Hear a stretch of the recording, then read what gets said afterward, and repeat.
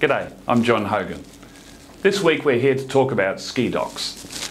The Superior ski dock has become a real staple of the industry, whereby this floating structure allows you to store your jet ski on water with very fast access on and off.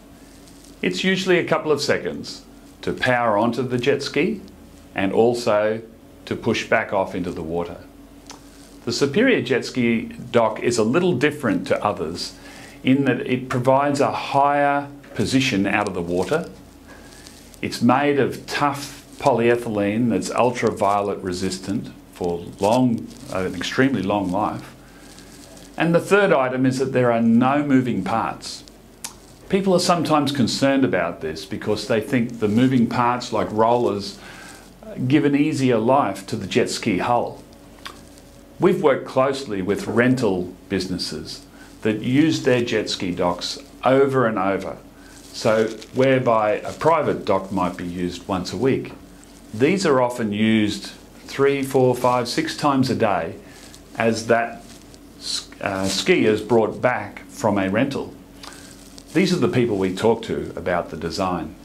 We actually removed rollers because we found that the roller was impacting in the same place on the hull each time that ski came in, which is not actually good for the ski.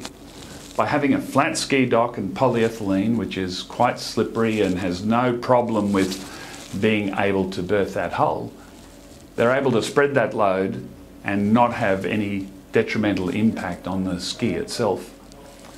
We have a video actually of some of our customers using this product industrially, and you'll see how fast the guys manage to berth their skis and how functional it is.